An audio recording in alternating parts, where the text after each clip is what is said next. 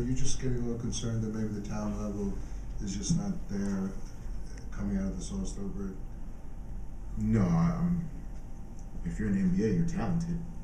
So if guys want to believe that somebody's better than them, then that's the choice that they need to make about how they view themselves. They get no sympathy from me in that regard, and they know that.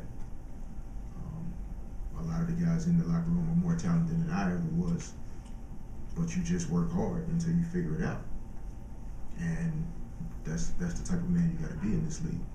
And we're finding out whether we have some of those, and that'll factor into the guys we decide to have join us as we move forward. But I feel sorry for guys that are in the NBA and then know how to play basketball. You got to go out there and get the job done, and we're gonna figure out how to do it.